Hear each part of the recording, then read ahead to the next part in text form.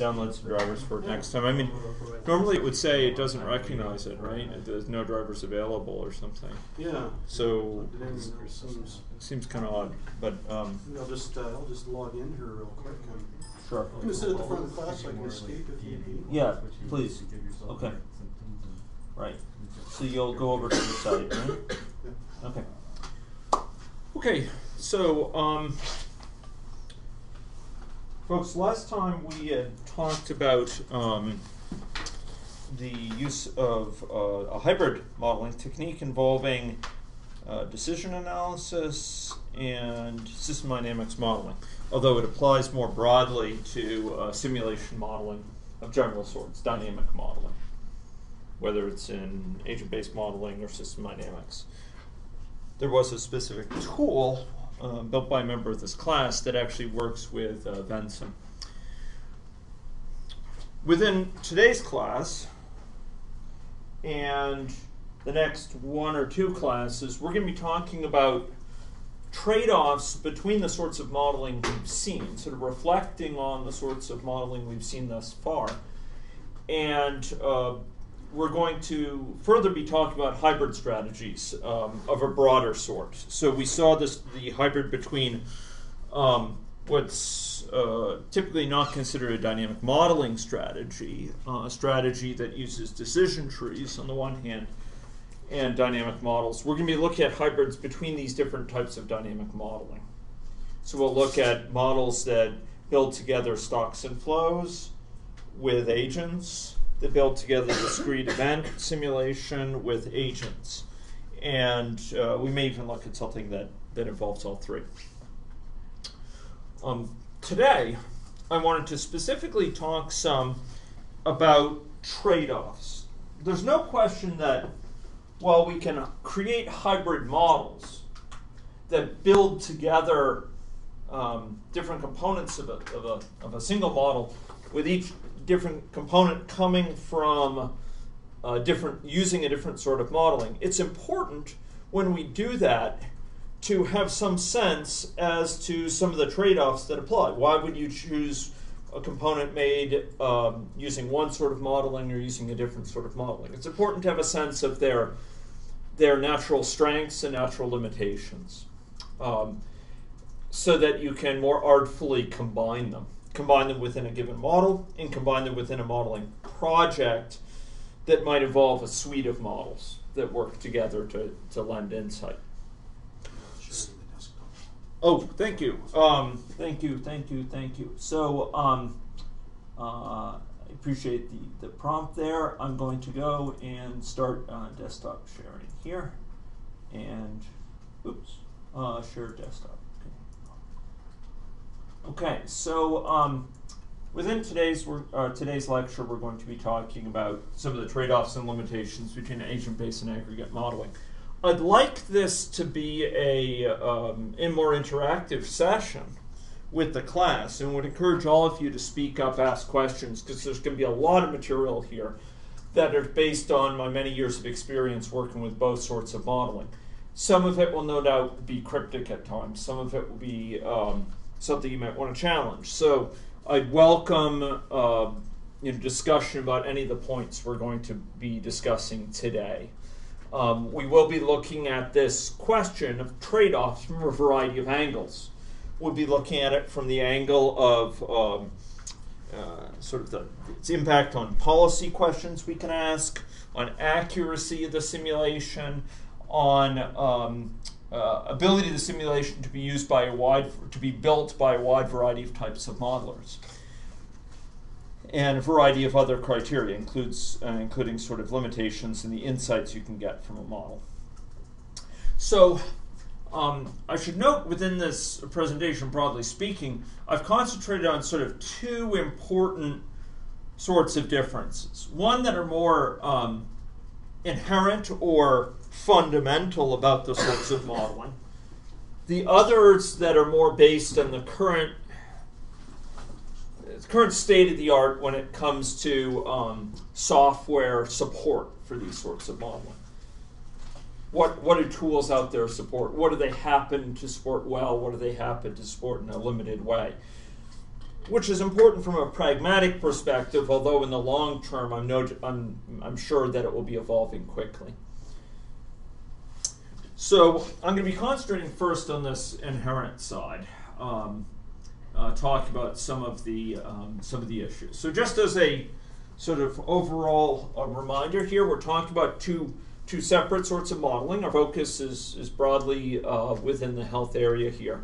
So firstly, sort of aggregate models, where we're characterizing them using differential equations. Population is divided into two or more state variables, or stocks, according to attribute. Think S, I, and R, for example. And in this case, typically the number of state variables and the number of parameters is much, much less than the population size. So if we were to count the number of people in the population being simulated, the state of the simulation, the amount of information that would need to be captured to sort of save away and then later restart the simulation is much, much smaller than the population. It might be three numbers, S, I, and R, for the number of people in each of those categories, in the sort of most pure example for a classic SIR model.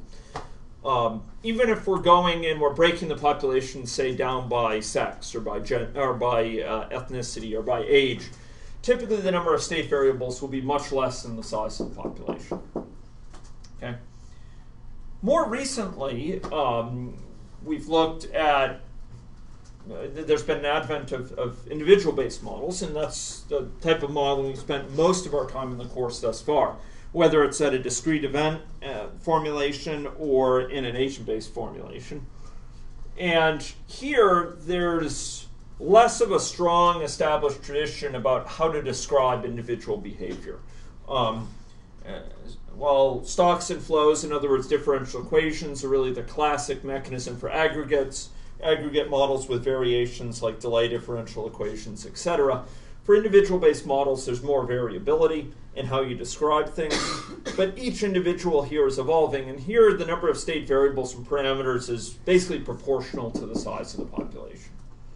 We have sort of a similar amount of state to save away, similar to the population size. So these are quite different sort of granularities of specification of the population. We have here on the left an aggregate model with 4 stocks, and on the right a model where individuals are depicted in nodes and connected up in networks. So from my perspective, the selection of granularity is a function of the question that we're asking, not of the true nature of the system. It's true certain aspects of a system might lend us towards one approach or another. For example, if we're modeling water resources, there's not a lot of compelling reason to capture things at an individual-based level with individual water molecules or what have you. It makes sense to capture at an aggregate level. But if we're dealing with human populations or populations of animals, we're often going to be finding our research question, what we're seeking to achieve, as really shaping how we build our models. And I'd like to distinguish here in a very important way between two different uses of models you'll see well represented in the literature. The first of them focuses on modeling for qualitative insight. This is a type of modeling where we're trying to get some insight that might explain certain types of behavior we're seeing in the external world. And we're really using the model as kind of a broad thinking tool. We're not interested in the model replicating in a very close way some particular external circumstance, so much as to help us think through what dynamics would be expected under certain types of circumstances. What broad features of a situation that we know are going on in the world might introduce new dynamics, and what sort of dynamics might they be? What might, on a broad level, really accelerate the diffusion of computer viruses into a corporation, for example, or what things might really cause a big gain in terms of lowering the burden of diarrheal diseases following a natural disaster. what sort of things might make a big difference versus a smaller difference, how soon might they make a difference. These are sort of rough questions that we're interested in articulating without a model claiming to be a depiction of a particular circumstance with great detail. The other use of modeling you'll see is modeling to quantitatively predict. And the prediction that's being made here might be a forecasting of what's likely to happen going forward. More likely it's to be a comparison between outcomes of interventions. So if we do this, if we do that, what sort of gains should we expect to see? In quantitative terms, is this policy 10% better than this other policy? And when will they cross? We're hoping to get very detailed understanding of the trade-offs, perhaps cost-effectiveness analyses, for example. And here we're looking for a detailed characterization of the situation. If we aspire to quantitatively understanding those trade-offs in great detail, we better have backed this model up with quite a bit of detail about the external situation. So in the first case, we're looking at models that are, in the word of my colleague Carl Simon from University of Michigan, caricatures. They're models that sort of roughly capture the essential features of the external situation in enough ways that we can kind of use them as thinking tools to explore trade-offs at a qualitative level. In the latter case, we're really looking for a rich, robust model.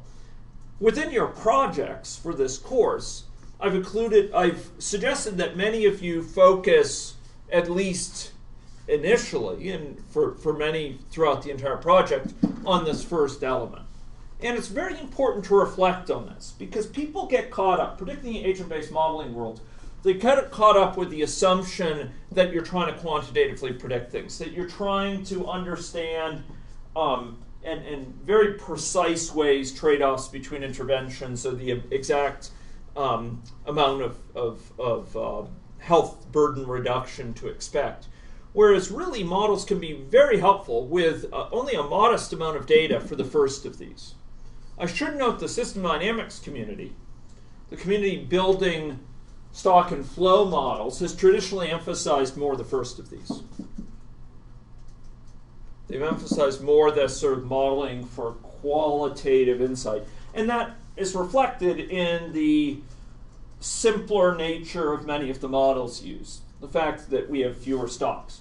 I should note also that those simpler models are not only made sort of allowed according to the first of these, they're actually valuable because often the learning you'll get out of a very, very simple model is more direct in the sense that you'll be able to understand more readily what's going on in that model compared to if it has lots and lots of moving parts.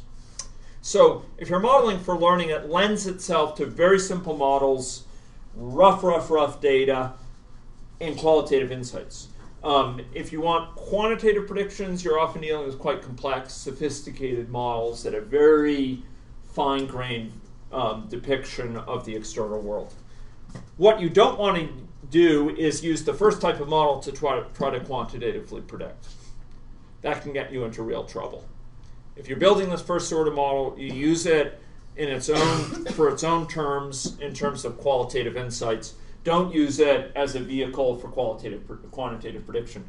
And for those of you who go on to apply modeling after this course, you'll find that this is one of the tensions you'll face. Because if you build the first sort of model here, you'll find there's pressure to use it quantitatively, to try to use it to give very quantitative trade-offs. Because after all, the first sort of model, just like the second, gives numbers out.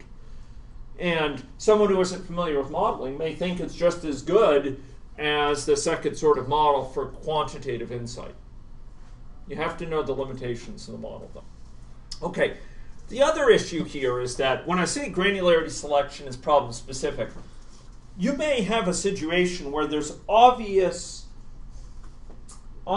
features of the situation that you might model, for example, as agents. But you need to question that impulse. First of all, you may want to capture some things within those agents. Don't assume that, for example, the person level or the animal level characterization of behavior at that level is necessarily the lowest level at which you'll focus. You may want to have rich dynamics within the context of an individual in some cases.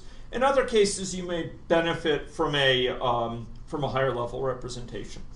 And again, the key thing here is that often you gain great insight from very simple models. Gas laws, for an example, are a very compelling example where you can get a lot of insights from rough high-level models rather than trying to model a gas at an individual molecular level, as is the focus of lattice gas models, for example. So we have to be careful in an agent-based context of thinking we're modeling the world from the bottom up because we're modeling from the person level on up. You need to challenge your notion of the scope of the model. A single person is indeed a natural locus of description. It's kind of a natural focus. A person presents for cares, lives or dies, has coupled internal systems, but the world doesn't have a bottom here. And you often will want to be thinking about what is the scope of our person level model in a very active way. Don't assume that there's not many processes operating below that level. Sometimes there are. So I'd like to talk here about contrasting benefits. So I'm going to cut to the chase here and talk about benefits, and then we'll go into some of them in more detail. So as far as I see it, there's some real trade-offs between individual-based models and aggregate models. Some real situations where each confers benefits. And let's talk about those. Let's talk first about aggregate models, aggregate stock and flow models. Frequently, these sort of models allow for, number one, easier construction. In a process we'll talk about within another probably week or two's time, they allow for calibration that's easier, matching up against a lot of historic data, because there's fewer parameters that need to be adjusted often. And they allow for somewhat easier parameterization. Most importantly, arguably, they allow for formal analysis. So we can analyze an aggregate model at a mathematical level in a very rich way. This is not something I've focused on within this course, but it's a very powerful feature of stock and flow models and differential equation models in general. We can actually leverage a whole battery of techniques from applied mathematics to analyze these models. We can identify their equilibria, the points where they're in this sort of balance. We can identify the stability of those equilibria. We can use techniques such as control theory to try to optimally select a policy that varies based on the observed external circumstances within the model. For example, that selects the best policy for treatment based on the stage of the epidemic. That adjusts vaccination based on observations of how many people are getting sick in the first few weeks of the vaccination rollout, etc. And often for aggregate models, there's easier understanding. This is a function both because the model has fewer parts in it, and therefore there's fewer things to look at. But number two, it's because the model allows you to run it very quickly. And so you can end up exploring a lot of scenarios very quickly, interactively. And that can lend itself to sort of an understanding, a gut feel for why it's behaving the way it is. In terms of performance, aggregate models have vastly lower cost often to run them. They're far, far quicker. And no matter how big the population is, the model's runtime is basically the same. Double your population, multiply it by 10, multiply it by 100 or 1,000. It doesn't care. It's just numbers. A count of S, a count of I, a count of R for an SIR model.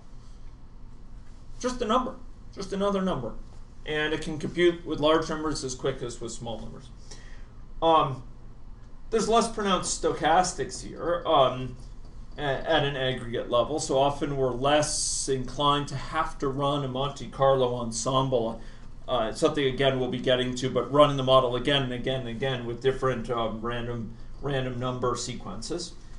And there's often quicker construction and runtime, so there's more time for understanding and refining the model, for pushing its boundaries in some ways. By contrast, for individual-based models, let's talk about some of their trade-offs. So first of all, we can build individual-based models that often offer much higher fidelity to certain sorts of situations. We can more readily represent, for example, exact aging times within an individual-based model. Progression of cohort in terms of aging, very precisely. Whereas if we have an aging chain made up of first-order delays in aggregate models, things tend to get smeared out. We can represent history-dependent characters of individual dynamics in an individual-based model in a way we can't with an aggregate model. We can make a person's trajectory within an individual-based model depend upon their birth weight, whereas all we could do with an aggregate model is kind of classify into broad categories of birth weight, unless we want the model size to explode.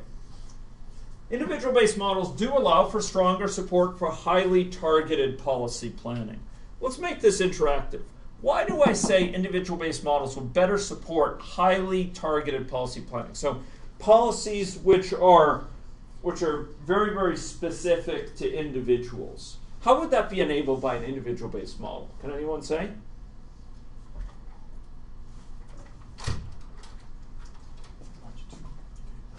Special delivery. Thank you very much.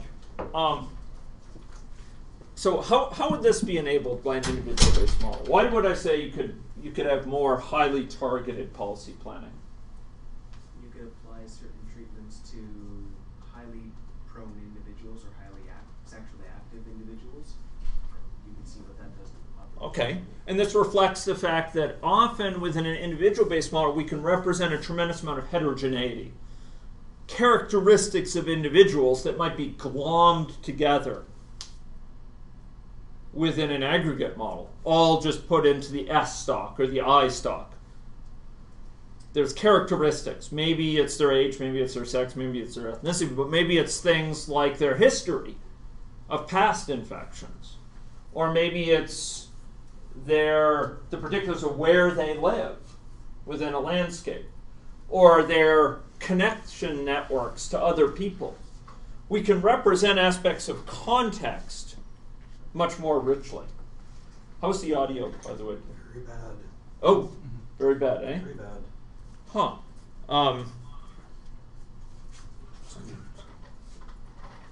Swap out that mic. This one? Okay, do you want me to unplug it? Yeah. Okay. Okay. It is unplugged. It is not actually Windows 7 compatible. Oh, That's okay. why it didn't come up. Oh, okay. Well, that's good to know. Let's try that one. Okay. Wow, ain't this service? Okay, and do I just? Okay. Okay, so it's on, and if you Shall I make an utterance? actually, I've actually turned off your microphone. I'm going to get you to flip back to collaborate briefly. Okay. And just go into tools. Tools, audio, Audio. Yeah. microphone settings. Yep. Okay. And it's still not seeing this. Should I do refresh? Ah, there we go. Chat 50. Yep, that one. Okay. Apply. Okay. And Is that any better? let me actually give you back your audio privileges. Now, if you hit talk. Okay. Hello. Okay. No, that's much better. Okay. Good. Okay. So we'll try that for a bit. I don't know if that affected your Cam Studio session, but did you actually start it going? I did start it going. Yes. So that's never had a problem in the past. So we'll just We'll just go with that. We'll just go with that. Yeah. Okay, thanks. Okay, so the point here is that within an individual-based model, we can capture heterogeneity, aspects of context, like their position in a network, their position in space, their history, their demographic characteristics, at a very, very rich level with quite modest cost. Doing that within an aggregate model is problematic for reasons we'll come back to. But essentially the size of the model and the ease of working with it head in very adverse directions if you try to represent this heterogeneity. The size blows up, and it becomes very cumbersome to work with if you try to represent lots and lots of heterogeneity.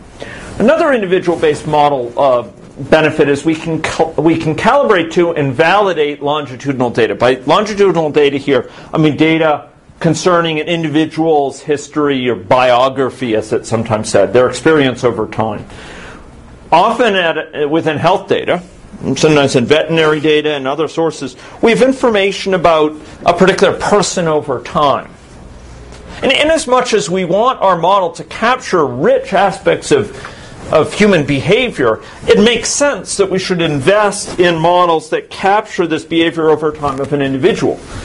But what an aggregate model gives you, and this is an important insight that is very rarely talked about. In fact, I think I'm the only person I've noticed talking about this, but it's a very important thing. An aggregate model gives you a depiction over time for sure, but it's a cross-sectional depiction over time. So in other words, it doesn't tell you what a particular individual has done over time so much as the breakdown of the population among the stocks over time. So it will tell you how many people are in S and I and in R, but you don't know if the person who was in I, 10 days ago is now the person who's in R now.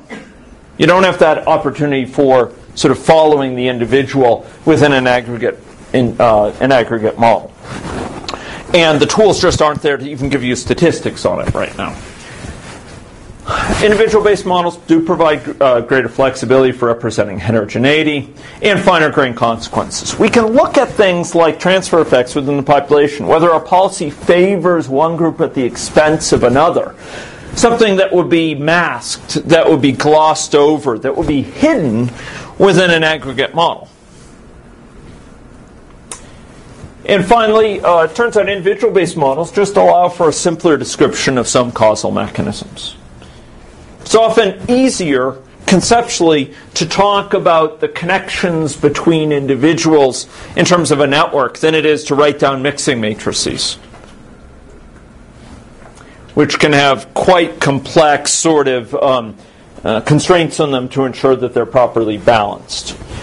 A final thing I guess I'll say here, which is very important, is that for each of these, something you've got to talk about is that different people will find different ones of these appealing. So often, for example, doctors that you're working with are used to dealing with people at an individual level.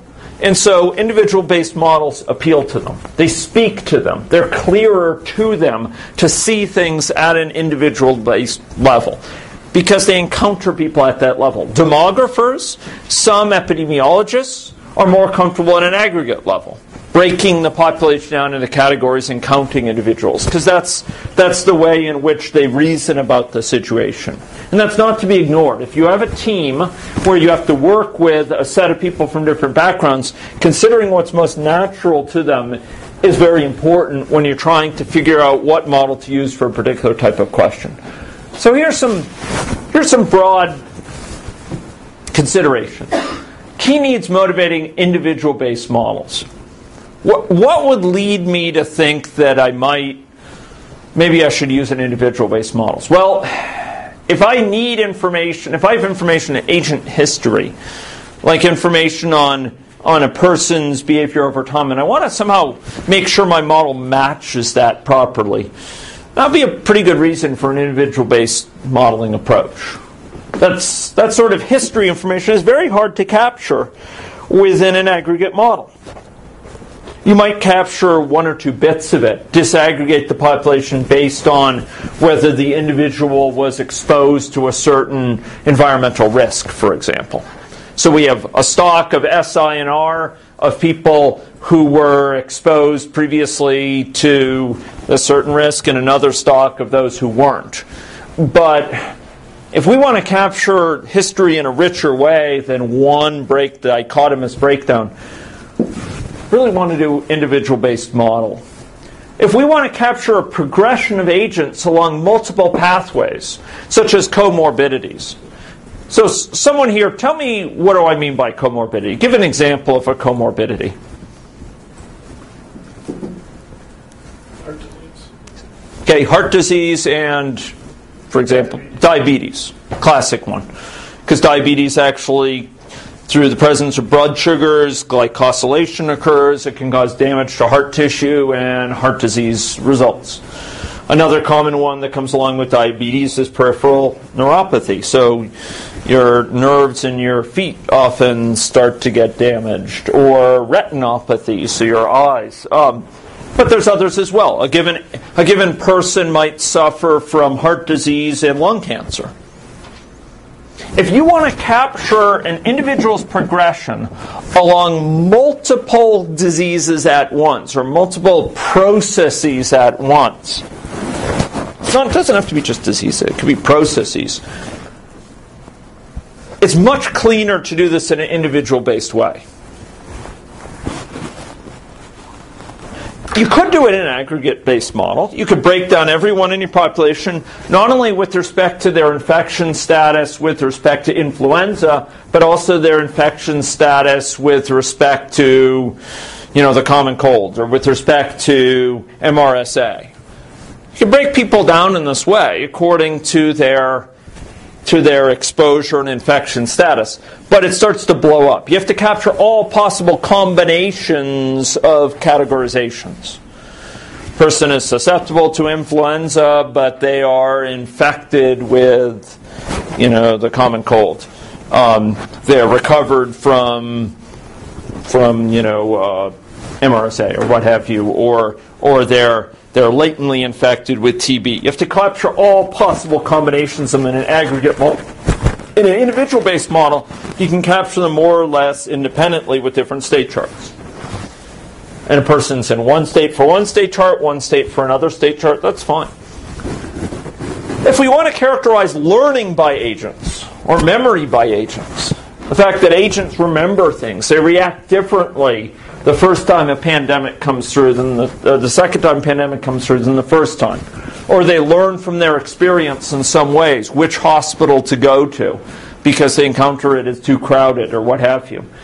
Or if there's a strong history dependence, so they shape their behavior in strong ways based on their experiences, then an individual-based model makes sense. It's hard to represent, hard to capture those effects adequately in an aggregate model. Again, what we would do is we disaggregate by this. We break down in an aggregate model, break down the population by if they had this experience or not. But it's a very crude sort of way of capturing it. It doesn't allow for capturing much richness there. Whereas in an individual-based model, we could have learning curves. People could get better at doing things over time. A doctor, for example, in a hospital model, might get faster and faster at doing operations because they've had many of them to do previously. And so they might develop experience. You can have an aggregate model where people develop experience, but it will be a broad stock and set of stocks and progression along these stocks that would start to get cumbersome if you're combining it with other characteristics. If you want to have represent localized perception among agents, how is the audio right now? It's actually very good. Excellent. Okay. Although they did want to know if you really sound like that. I'm not sure what that means. It's a little more metallic. It's a noise-canceling microphone. So oh, I see. it doesn't give you that warmth and timbre. Oh, I see. So I sound like an android or something? Not quite that bad. And we can hear you guys now when you speak, if you speak up. Okay, and you too can sound metallic. Thank you. So I'm going to check back in from my office. That sounds great. Hang on to that puppy and we'll talk about it. Much appreciated. I'm glad my YouTube videos won't have my metallic facade. Why not let him do it and see? I think it sounds just like you, but Carmel says it sounds a little more like that. Okay. Now she's going to be embarrassed. Okay. That's okay. I don't mind being considered a cyborg, I guess. Okay, so another motivation, moving right along, another motivation is if we want to characterize, thanks a bunch, Tyson, localized perception among agents. So suppose we had a model where we want to simulate traffic flow through a city, for example. We might want the agents flowing along a given street to model actually what they see. So if there's a curve ahead of them, they might slow down anticipating the curve. If there's brake lights they see ahead of them, even if there's a significant distance in place, they might slow down in anticipation of coming up on some traffic. These things have effects, and if we want to characterize that sort of localized perception, the contextualized perception, this can be important. From a health perspective, you think about things that influence people's behavior. And studies have shown the things that influence people's behavior the most are often the behavior of nearby individuals, for example. Even if you have very, very good friends, if they're remote, they often seem, from the evidence seems to suggest they influence you much, much less, even a very dear friend, a very close friend, than someone who's nearby. Even if that person may not be nearly as good a friend. So localized effects, localized perception, localized in your social network, localized in space, often can have a really big impact. And once again, that's easier to capture within an individual-based model because we can represent the networks, we can represent the spatial locations of individuals and have them impacted. We can do approximations to these in an aggregate model. There's models that keep track of the number of connections an individual has. Breaks the population down by that, for example. Or breaks the population down according to what square they're in a square grid that are differential equation models. But they tend to be coarser, much coarser in their depiction. Okay, if we want to intervene at points in, change behavior on, explain phenomena over or dynamics across networks. If we want to explain why we see certain patterns in networks that we observe in real life, representing networks is much easier in an individual-based model. If we want to seek distinct interventions for different heterogeneous categories, if we want to design anti-tobacco interventions that are different for different ethnic groups. For example, in the States, where I worked in tobacco control using modeling, one of the big distinctions there is different ethnic groups have quite different distinctive smoking. The way in which smoking is integrated with their social life is different. With a lot of Hispanics, it's more of an occasional social activity with just 1 or 2 cigarettes each weekend when they're with family. For African Americans, there's often use of menthol-based cigarettes, which raise real risks associated with esophageal cancer, etc. And so you might want to build intervention strategies that target different subgroups with certain characteristics differently. It might be based on their location in a network. It might be based on their attributes. And if we want to do that, and we want to keep track of those attributes, doing so in an individual-based model is much easier.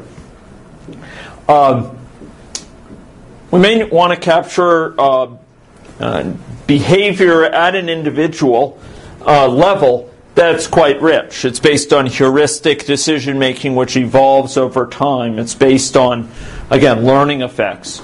And often, describing that behavior at an individual level is easier than describing it at an aggregate level. We may want to seek flexibility in exploiting different heterogeneity dimensions. We may want to take a given model and try adding in heterogeneity by family diabetes history, or by past history of encounter with the healthcare system. See how the model behaves with that and decide whether to take it out or not. Turns out that doing so within an aggregate model is painful.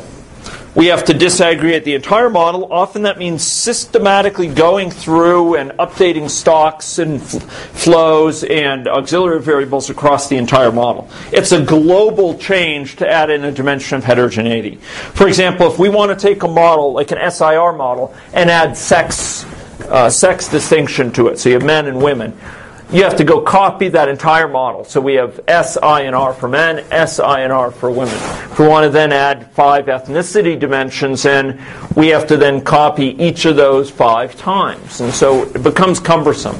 There are ways to lessen it through what's called subscripting, but it still becomes cumbersome with subscripting. And more to the point, it affects the entire model. And so if you want to go back then and take that out, you decided that it wasn't worth it after all, it's a big operation. It involves intricate changes across the model. So a lot of work to just explore whether you want to add a bit of heterogeneity in. Again, another motivation is we have stakeholders, and we want them to engage with our models. Are they comfortable with an individual level formulation? If so, if that recommends itself to them, you might want to use that. If we want to describe behaviors at multiple scales. When did we see this, folks? When did we see modeling at multiple levels, at least, within this class? When did we see a multi-level model? Who could tell me? We saw a multi-level model within this class. Okay, there are levels of a tree, but I'm not actually referring to that one. So that's sort of, because those are different points in time. But there's a multi-level model that modeled things at different levels of detail that we saw. What was it? We did it about 3 classes ago.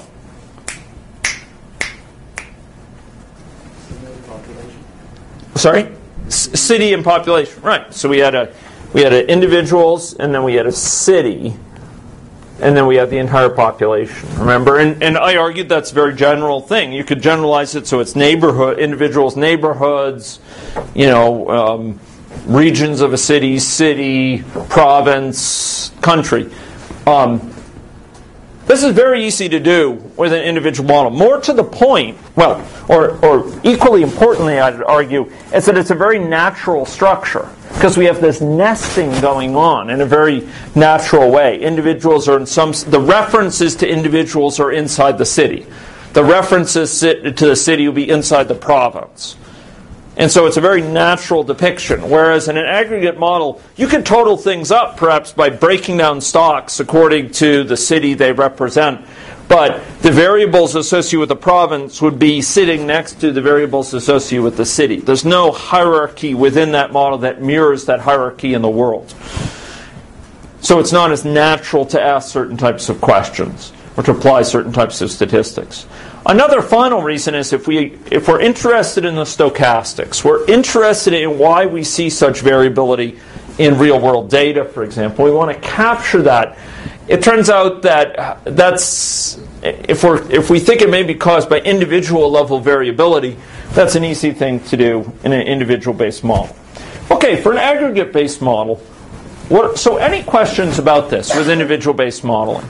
Any questions about these motivations before I go on to discuss motivations for an aggregate model? Questions?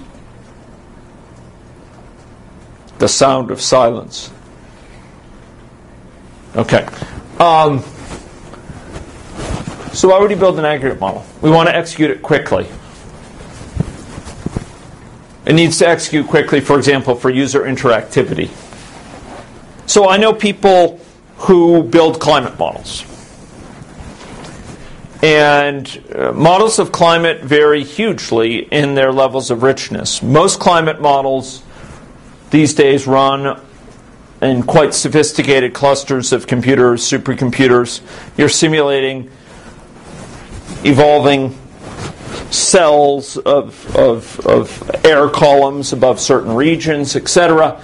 over very, very large regions. It's a really massive amounts of computation that have to go into them. They're very sophisticated. But I know people, for example, John Sterman, the author of probably the best-selling textbook on system dynamics. He builds smaller models of climate that are calibrated to the large-scale models so that they give comparable results. But he uses these models, these smaller models, in sessions with people who are learning about climate negotiations and learning about some of the longer-term consequences. And he does this to help communicate to them the consequences of reaching an effective consensus or not, of reaching a suitable agreement, what's the consequence of that agreement, etc. So they can run these things interactively during the sessions to get an understanding of the sorts of trade-offs they're talking about when they're talking about lowering emissions through this, carbon market for this, or a tax on carbon in this way, or carbon sequestration, etc. What will be the impact of investments or policies of this sort? Well, in that case, if you're looking for feedback to inform those negotiations as they are playing out, having a model that can execute quickly is advantageous. Another very important point that we haven't talked about here is by appropriate analysis of these models, we can gain insight into system behavior across all possible values for parameters. We can actually map out the response space for certain models in a comprehensive way that helps us understand what types of behaviors are possible for wide ranges of parameter values. Not just by running the model on a particular set of assumptions for parameters, but actually reasoning about what its behavior could be across a wide range of possible values of parameters. So here we mathematically analyze the model. We look at eigenvalues, perhaps around equilibria. We find the fixed points by setting the derivatives to 0, assuming the flows are 0, and solving for the values of the stocks, etc. And we can gain great insight into this.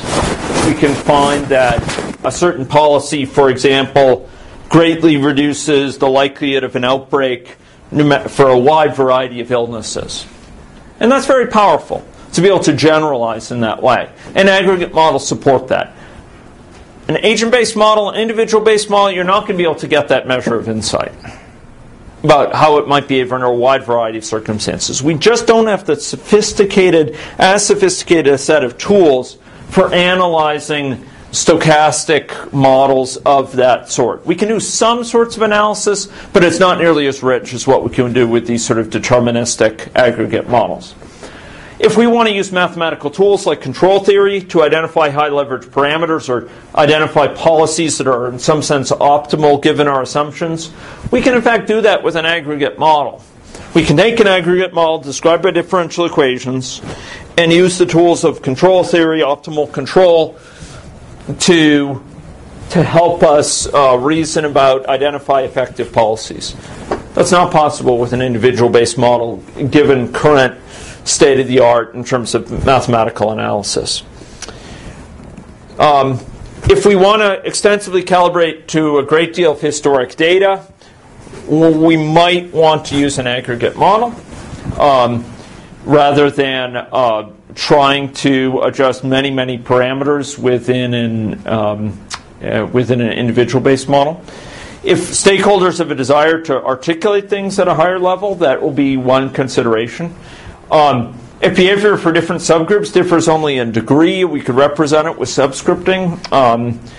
If there's no recourse to software engineering knowledge, if you don't have someone who's comfortable with Java, either yourself or others, aggregate-based modeling is probably your preferred solution. There's large numbers of people building models in Vensim who are not computer programmers, who have never done computer programming. Just like there's tons of people using spreadsheets who have never done computer programming. But those same people, if you were to bring them to AnyLogic, they're going to have a much steeper learning curve. Finally, if there's lack of detailed knowledge about individual level behavior or network structure, lack of individual level data, you may be spinning your wheels by speculating what's going on at an individual level, whereas you could start off and get much earlier traction with an aggregate level. There are times where individual behavior is sometimes much better known than that of collective behavior. So we have some understanding perhaps of how people respond to incentives, or how a company responds to competition, or a young person responds to peer pressure, because studies may focus on this. And sometimes characterizing that at an individual level is actually easier than doing it at an aggregate level. At the same time, sometimes aggregate descriptions are simpler.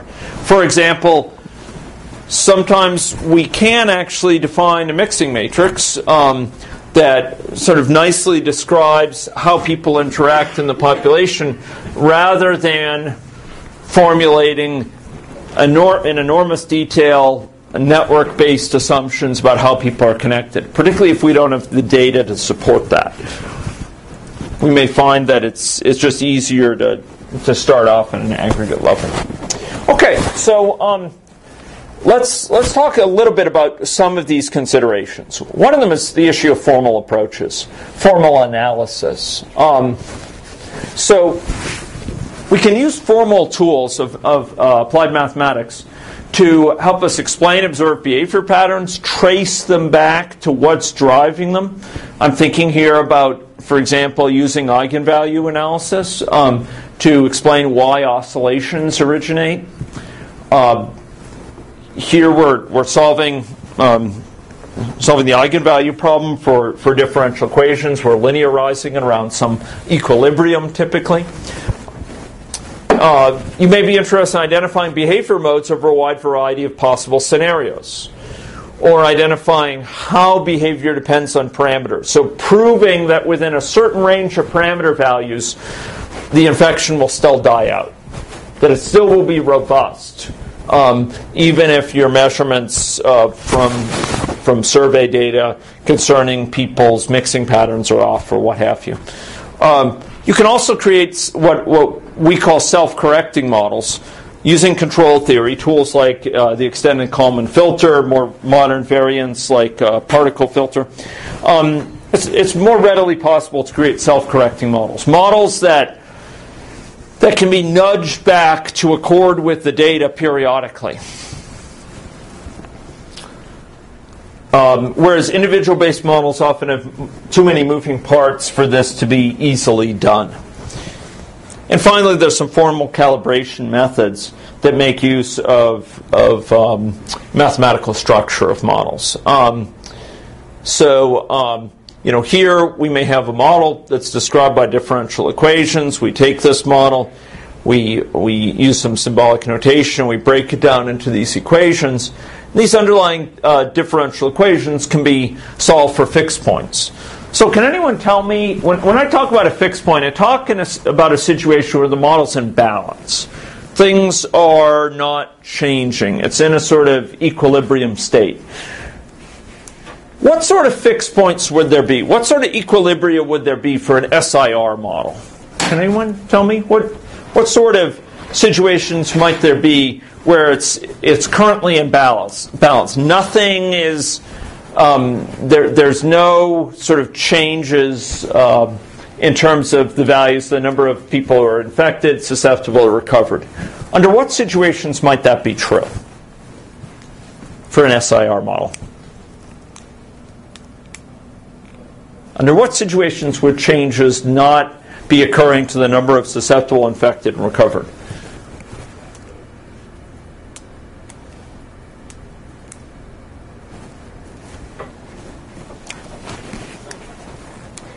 Notice, by the way, I'm not saying no one's getting infected. It's just that as long as they're zero, right? The derivatives are all zero. Yes, exactly. So if the derivatives are zero, then there's no change in the number of infectors. And a particular individual may get infected and may recover later, but there's someone else to take their place.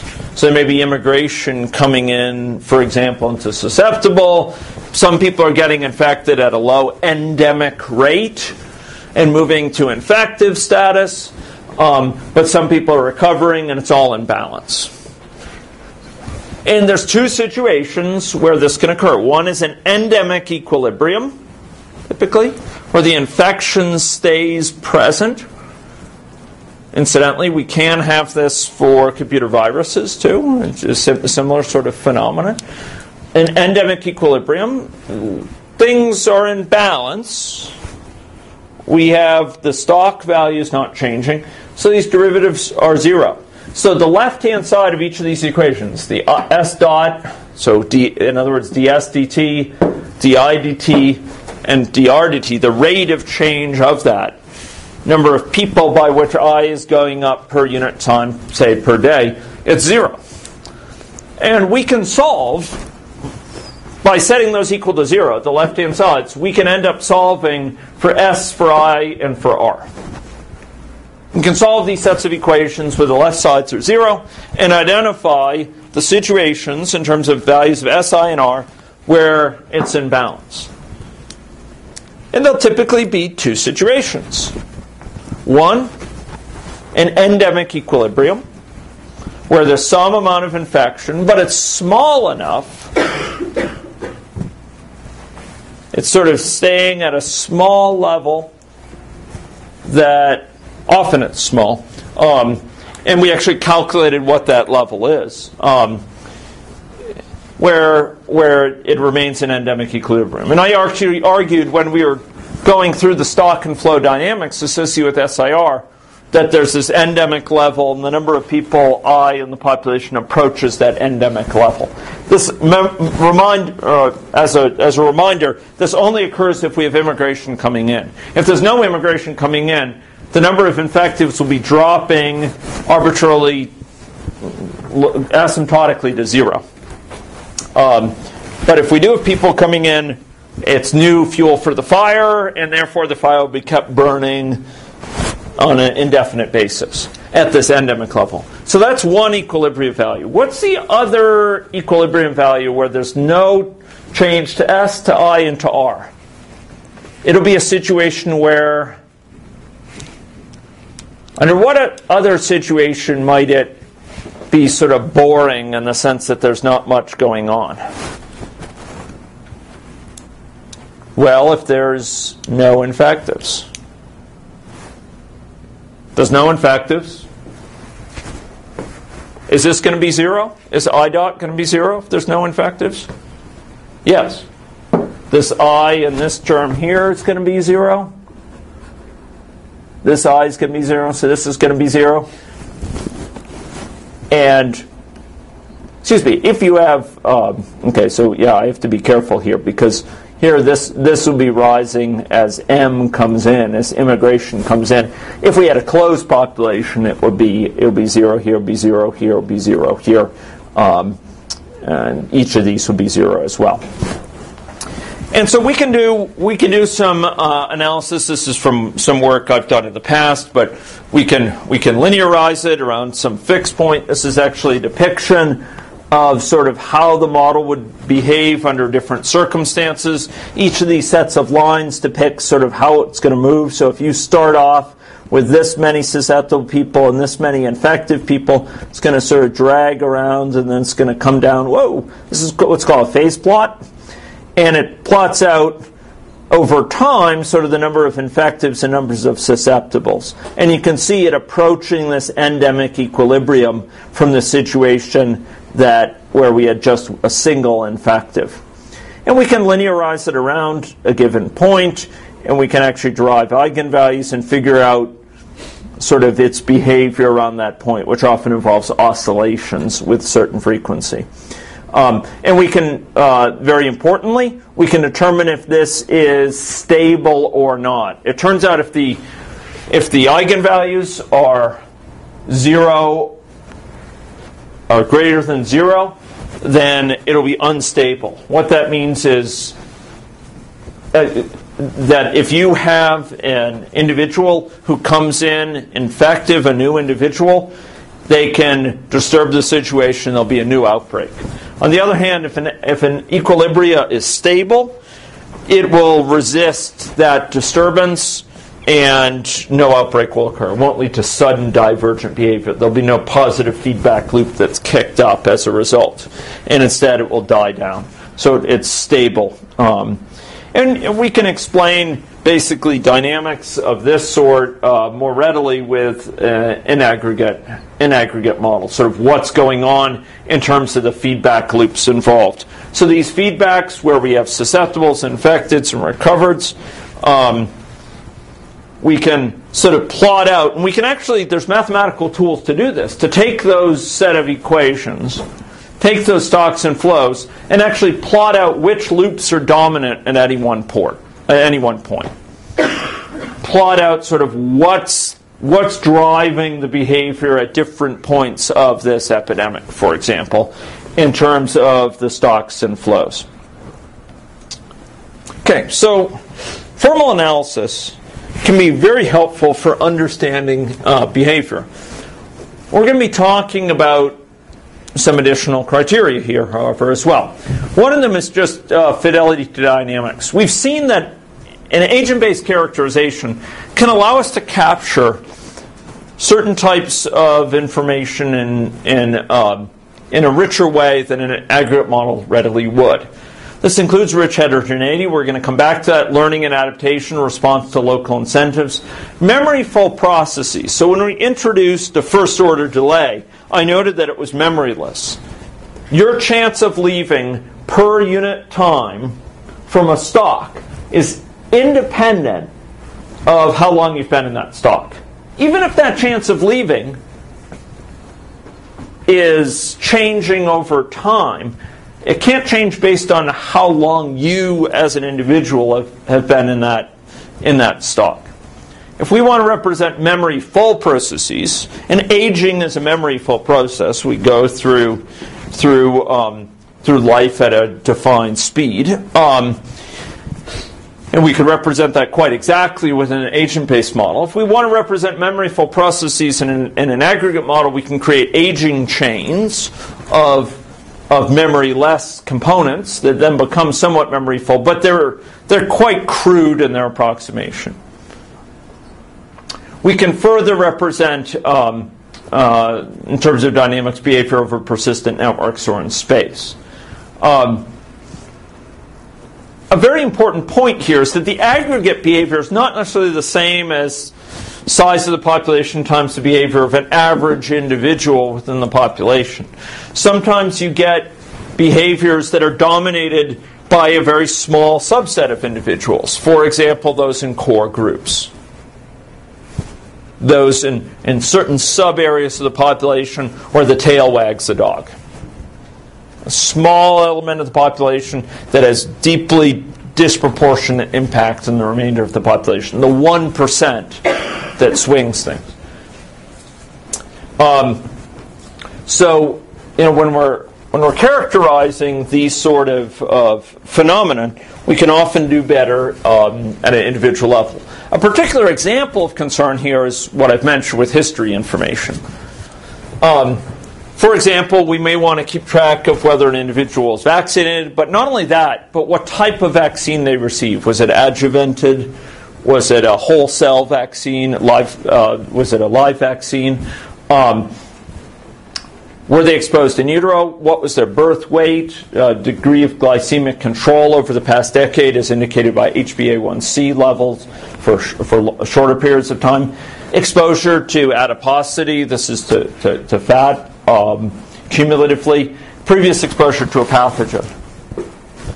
In some areas of health, we have access to longitudinal data that provides information on individual historical trajectories. Here in Saskatchewan, we're particularly lucky because we have this hemisphere's richest set of administrative data that is longitudinal in character and that we can work with. And if we want to match that longitudinal data, that data on an individual over time, that follows an individual as they progress through their life course, if we want to match that up, we can really only exploit the real value of that information with an individual-based model. With an aggregate model, we can capture a limited amount of historic information by disaggregating a stock. For example, having a different category for people who have been vaccinated or not. Having different categorization for people who are exposed in utero to diabetes or not. But characterizing people by some continuous attributes, such as their birth weight, is almost always infeasible. We can classify them by broad characterizations of their birth weight, but it blows up the entire model. We basically have to multiply the size of the population by the number of distinctions we want to make. So if we want to break it down by 10 categories, the size of the model goes up by a factor of 10. And often it becomes cumbersome as well. Here it's very complex to provide distribution of trajectories of how long it takes, for example, from someone to reach from here to here, the number of individuals with this background that went this way versus that way. In an individual-based model, we can readily capture discrete and continuous history information very easily. We can just save it away at an individual-based level. Remember, folks, this important distinction. An aggregate model breaks the population out, organizes the population by state. And for each of those state categories, what it keeps track of is the number of individuals of that state, right? That's the data that it keeps track of for each of those breakdowns of organization. And an individual-based model organizes the population not by state, but by individual. And for each of those individuals, it records data having to do with the characteristics of that individual. So if we want to store away some extra information about their birth weight, or about their history of exposure to adiposity, to fat, or their history of exposure to dysglycemia in utero, we can do so with a continuous variable at the individual level. It doesn't really add substantively to the weight of the model. So here we can keep track of continuous variables or discrete variables very readily. We can have agent dynamics according to stocks and flows. It's worth reflecting on the fact that in an aggregate model, the breakdowns of the population are discrete in character, so SIR. At an individual level, we could keep track of I, for example, the progression of infection, in a continuous fashion. An individual's level of virions of virus particles could rise over time in a continuous way and decline according to differential equations. And we'll see some of those sorts of models next time. At an individual level, we have that flexibility. At an aggregate level, we are straitjacketed into breaking down the population according to discrete categories. Not always dichotomous, not always by a factor of 2, yes or no, although it's often that, but into sort of discrete categories. So if we want to break it down by birth weight, we can do it into a set of discrete categories. If we want to break it down by infection status, we can do it in a set of discrete progressions of infection. At an individual-based level, we have that flexibility to specify it continuously. In terms of longitudinal flexibility, the key observation here is an aggregate model provides a series of cross-sectional depictions of system state. So we're describing over time the breakdown of the population according to which stock they're in. So if I were to go back and look at this sort of population, we're characterizing the number of people who are susceptible, number infected, number recovered, but we're not keeping track of those individuals. Again, we're not saying, okay, this individual came into infection now and left it at this later time. This individual is here at time 0 and here at time 10 and is here at time 20. We don't really know that. We're abstracting away from all of that. It could be that it's, some individuals dwelling for a long time here, some going through quickly. It could be that people go through at a very stately, regular pace.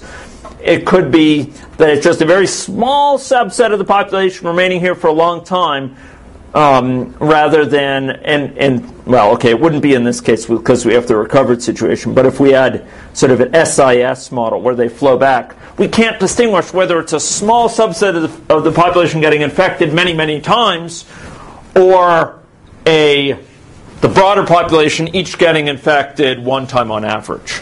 We can't really distinguish that. This gives a cross-sectional depiction, not a longitudinal one. We're breaking it down by number of individuals in different categories over time, not following particular individuals. Now, this is a real issue because we often don't know. So our system dynamics models do assume, our stock and flow models do assume, our aggregate models do assume something about individual trajectories. It's just we don't have access to those assumptions typically. We've built some algorithms that help us understand what those implications are, but they're hidden from us. And so when we build these models, we're making assumptions about these things, but we can't often articulate what those assumptions are. By contrast, an individual-based model provides both cross-sectional depictions and longitudinal depictions. We can follow individuals. The system state at a particular moment is cross-sectional. We could sum up the number of people who are S, I, and R across our entire population. That very first model we worked with, having the spread of infection within some space over time, where people were yellow if susceptible, and red if infected, and gray if recovered. Here, we could sum up at a particular moment in time the number of people infected, recovered, and susceptible. In fact, that model did it. Up at the top, it had a little summary of that. But we can also follow an individual and ask how long is it, what is the time generally taken from the time of infection to time of recovery?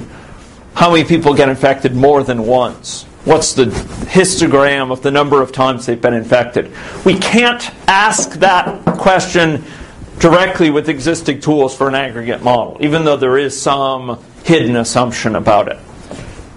In calibration and validation, because we have access in an individual level model to both longitudinal and cross-sectional descriptions, we can match those up against historic data, against empirical data, in a way we can't do with a cross-sectional model.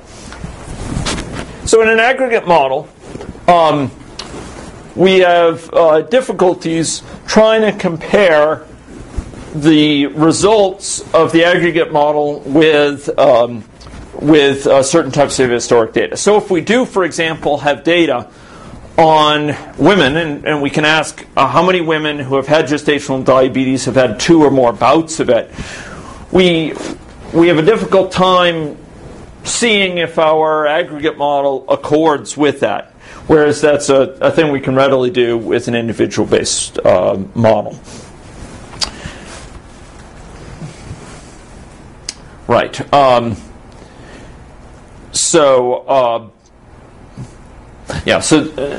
Longitudinal data can really distinguish between situations that are very, very different. Again, situations where a large fraction of the population is getting infected with STIs over time versus a very small, just a few times, one or 2 times each, versus a situation where a small subgroup of the population, the frequent flyers, are getting infected very frequently.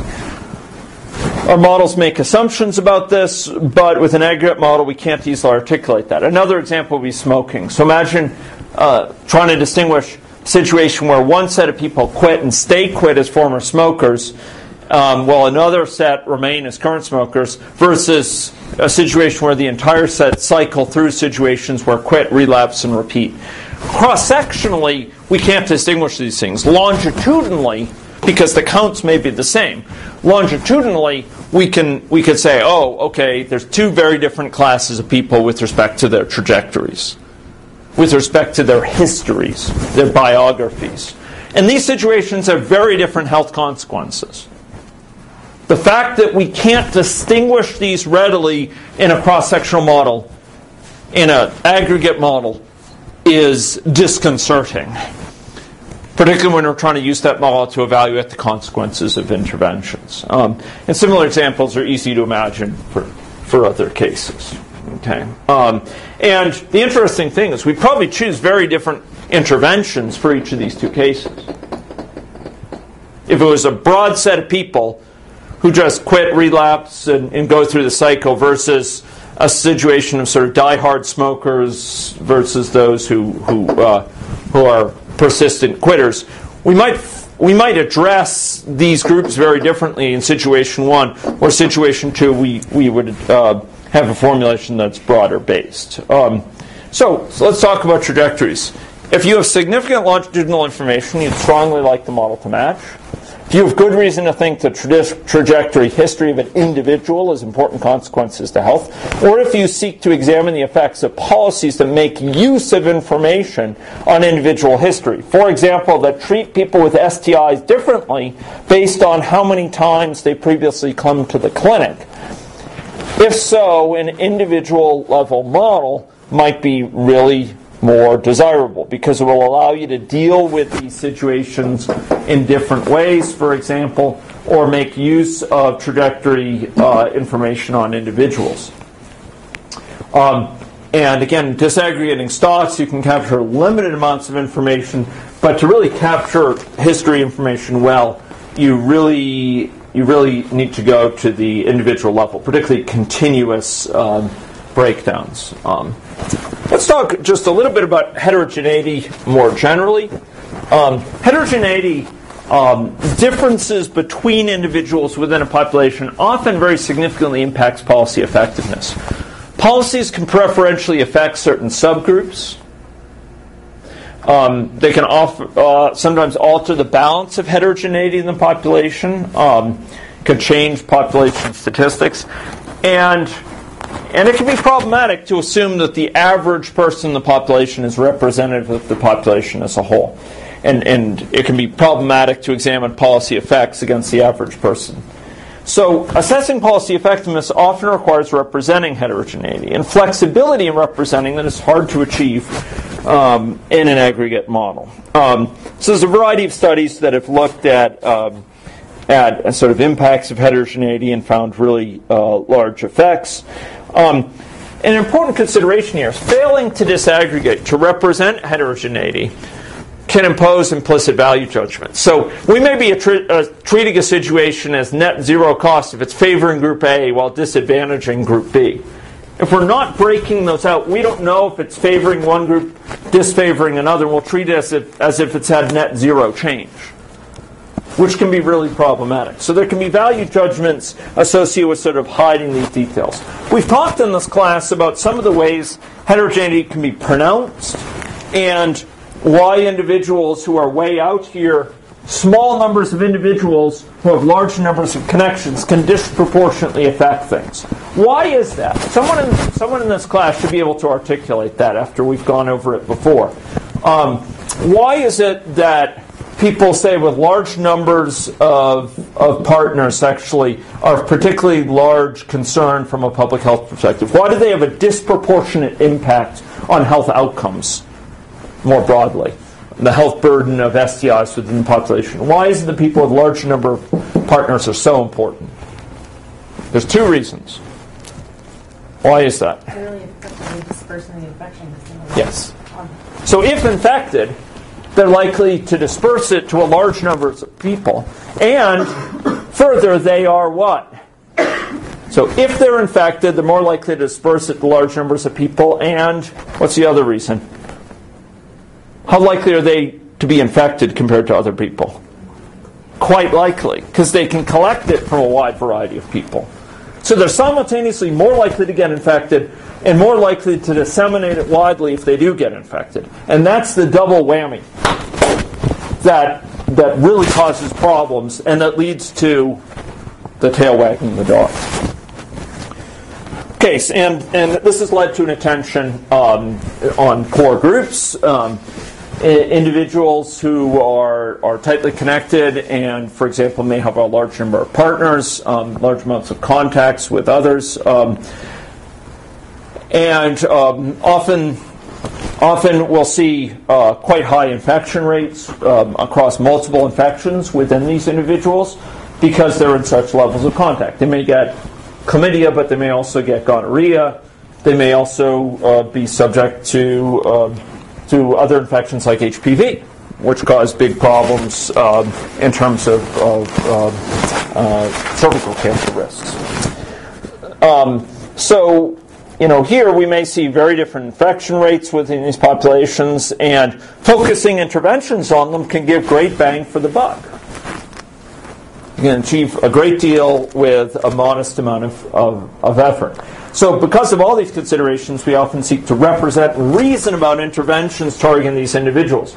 But to represent them requires representing heterogeneity in the population. It means we don't just put all individuals into that I category, and even breaking down by sexual activity level may not capture the variety of types of interventions we want to focus on. If we want to look at peer network effects, we may want to capture social transmission networks, and we may want to capture sexual transmission networks. So this is an example of some networks from Saskatchewan, clustering within our TB network, which represents partly social groupings and partly geographic groupings as well. These individuals between these clusters may be of particularly key relevance because they may be the conduit of infection from one area to the other. Trying to capture that within an aggregate model is troubling to do. It's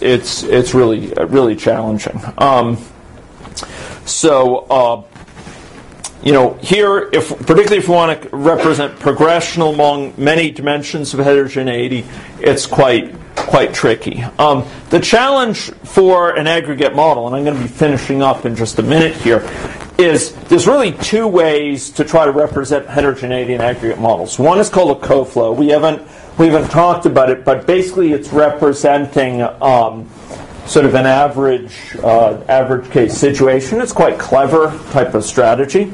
And we can capture sort of mean statistics in a clever way. But the most common way to capture heterogeneity here is through, and certainly the one that's required for certain types of analyses, coflows are very limited in what they can give you, are attribute-based disaggregation. So here we divide the population up into categories that are different with respect to our heterogeneity dimension of interest. So we divide it up into our population of SIR model. We have 2 copies of each stock, one for males, one for females. And then maybe we have for each of 17 age categories. So that goes from 3 original stocks to 6, to break it down by sex, to 6 times 17, if we want to break it down by age as well. So 104 stocks.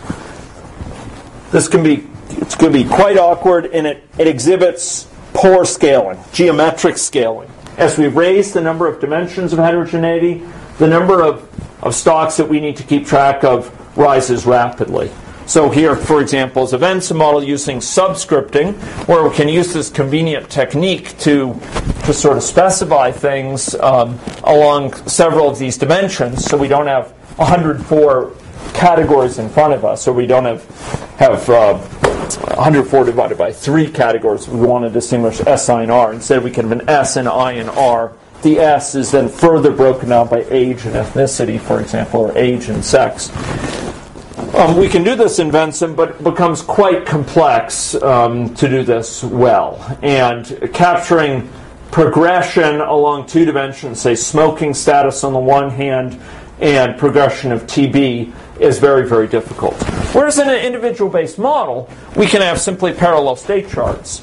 And they're more or less independent. They can interact in focused ways. For example, the fact that you're in a certain diabetes state may make your chance of developing TB, active TB, worse because of weakened immune system, or the fact that you're using tobacco may worsen your chance of getting infected with TB in the first place. but those interactions are very localized. By contrast, ladies and gentlemen, here in an aggregate model, we have to consider all possible combinations of states, which becomes combinatorially very messy. Similarly, we can kind of, in an individual level, quite nicely sort of decompose.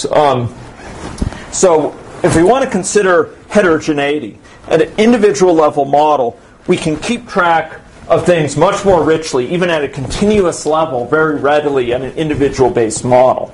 In an aggregate model, we have to add subscripts or make copies of stocks in a way that that is not that scales very unfavorably, and further that becomes very, very cumbersome. It also is very inflexible. If we want to investigate the impact of adding a new heterogeneity dimension, it causes blow up across the entire model.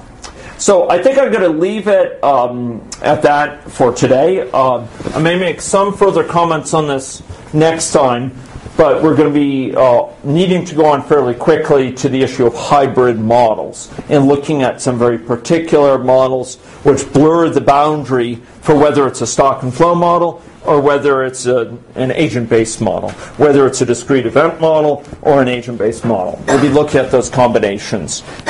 We may do that for most of our time next time, or we may finish this up and then go on. I'll have to look how much is left.